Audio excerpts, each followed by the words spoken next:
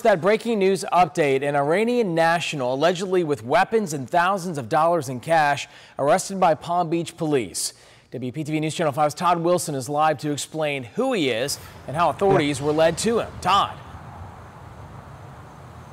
Well, we've confirmed that it was someone who called the Palm Beach Police Department that they noticed a suspicious man. Well, that suspicious man turned out to be a man by the name of Masoud Yaril Zoleh.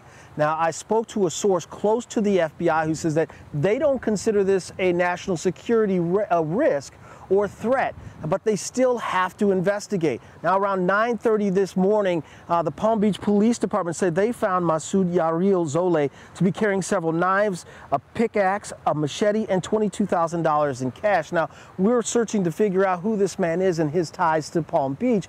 But also, his car was found at Palm Beach International Airport, and we understand that authorities say that they searched that car and actually towed it away and cleared that scene. But there are still many questions to be answered. Three of them that come to mind is, why was his car at the airport when he was here in Palm Beach?